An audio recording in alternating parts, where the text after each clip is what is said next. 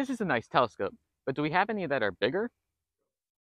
Now this is a bigger telescope, but do we have any bigger?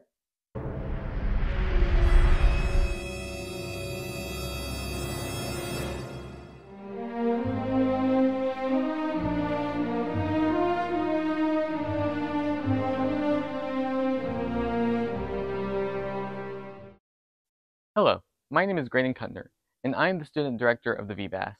Today, I'm going to take you to the top of the Angela Observatory to show you something really special.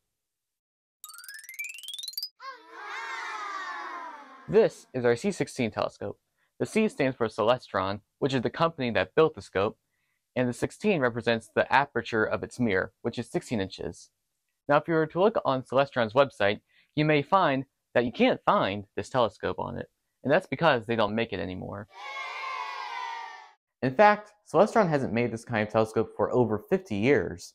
Only about 40 C16s were made in 1967, and this predates their famous orange color. Well, not this kind of orange. That's more like it. This C8 is a great example of Celestron's orange color. The serial number on the nameplate tells us that was probably the 9th one made, and this one is particularly special because it was made for NASA in Huntsville, Alabama to survey landing sites on the moon. Like most of Celestron's telescopes, the C16 is a Schmidt-Cassegrain configuration.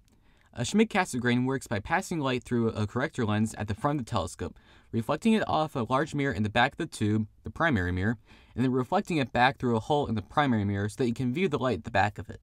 Celestron pioneered the commercial production of Schmidt-Cassegrain telescopes, and even today, they are one of the only large manufacturers of them, and that's because the multiple mirrors and corrector lens are difficult to make.